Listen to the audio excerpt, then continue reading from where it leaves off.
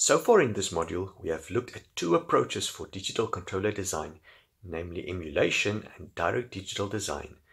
The result of both these approaches is a description of the digital controller in terms of a discrete time transfer function. In today's video, we look at how to convert this controller transfer function to a set of equations that can be implemented in a digital processor. We touch on the possible errors that could occur in the calculation of these equations, and we look at several ways to implement the controller in order to address these errors. Before we get to the implementation of the controller, let's revise the digital control system configuration. The continuous time plant is described by the transfer function g of s. The continuous time output is y of t, which is sampled to form y of k. It is then subtracted from the reference input r of k to form the error signal e of k, which is also the input to the controller. The designed controller is given by the discrete time transfer function d of z.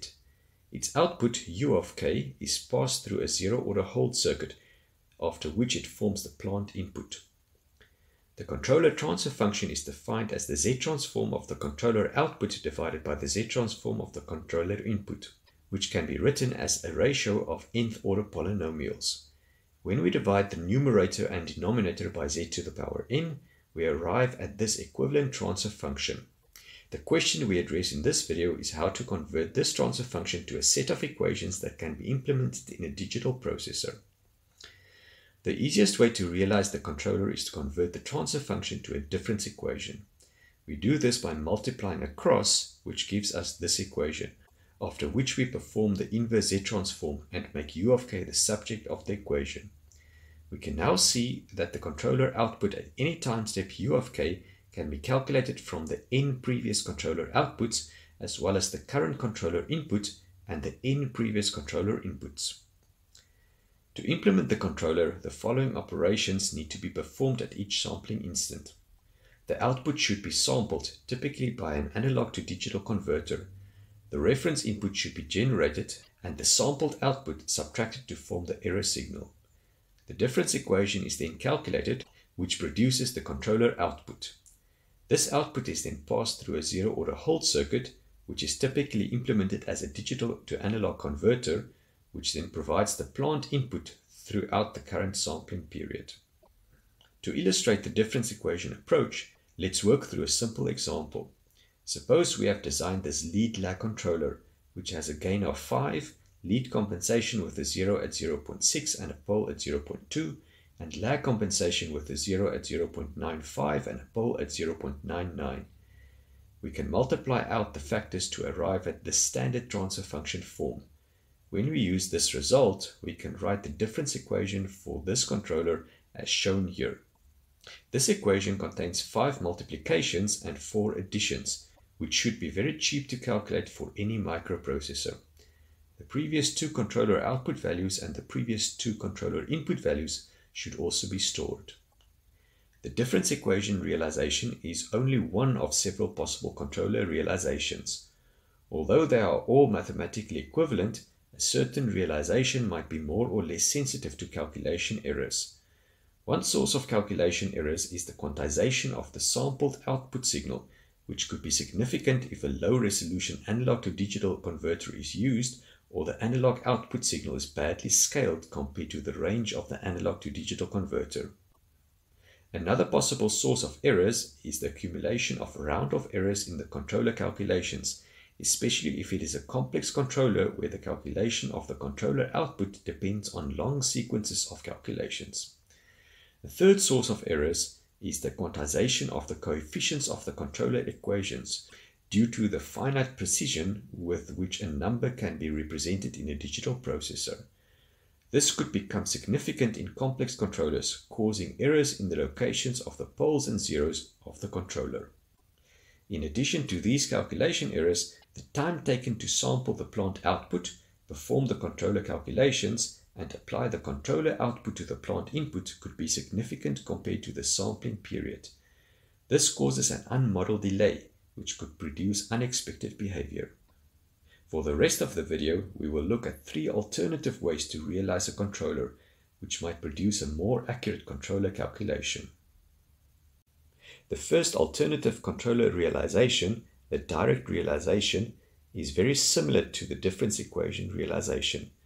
The idea of this realization is to introduce an intermediate signal x and to write the denominator part of the controller transfer function as the transfer function from the controller input to the signal x, and the numerator of the controller transfer function as the transfer function from x to the controller output. When we take the first part of the transfer function and multiply across, we get this expression. After we perform the inverse Z transform and make x of k the subject of the equation, we arrive at this equation to calculate the intermediate signal x of k in terms of the current controller input and previous values of the signal x. We can follow a similar process to write the controller output u of k in terms of current and previous values of the signal x. Let's look at how our example controller would look like with the direct realization. From our controller transfer function and the results we obtained on the left-hand side, we can write down the two controller equations as shown here in green. We can see that the equation coefficients are the same as for the difference equation, but in this case we only have to store the two previous values of the intermediate signal x instead of the previous controller input values as well as the previous controller output values for the difference equation case.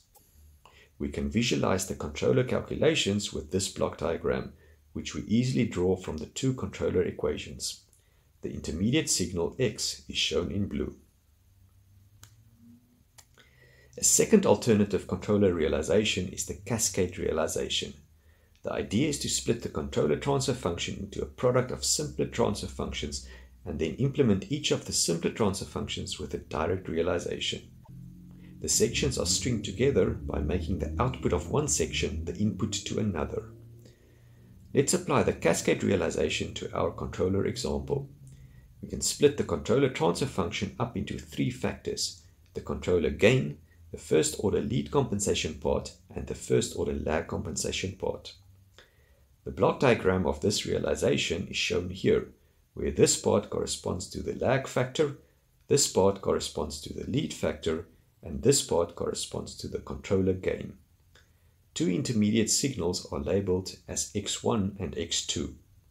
From this block diagram, we can write down the equation to calculate the first intermediate signal x1 of k, the equation for the second intermediate signal x2 of k, and the controller output signal u of k. Implementation of this controller amounts to calculating these three equations at each sampling instant. The third and last alternative controller realization is the parallel realization. The idea is to split the controller transfer function into a sum of a gain and simple transfer functions. A general block diagram of this realization is shown here on the left, where we can see that the controller input is the input to each block, and the outputs of the blocks are added together to form the controller output. Let's apply the parallel realization to our example controller. We first take our controller transfer function and split it into a constant plus a transfer function with the order of the numerator less than the order of the denominator. We then perform partial fraction expansion on the transfer function, which leads to the sum of three terms, a constant and two first order transfer functions.